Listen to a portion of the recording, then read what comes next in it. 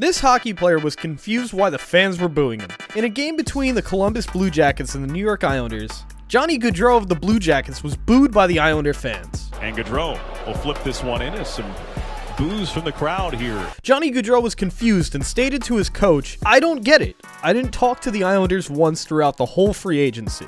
It seems that the Islander fans were led astray by rumors in free agency, with many notable reports stating that the Islanders were in contention to sign Gaudreau this past summer. Gaudreau was also met with boos when the Blue Jackets played the Devils earlier this season,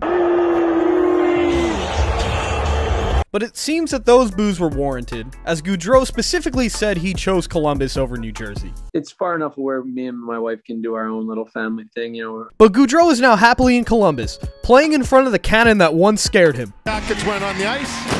There it is. I'm not the only guy. This has been your Fanecdote. Follow me for more.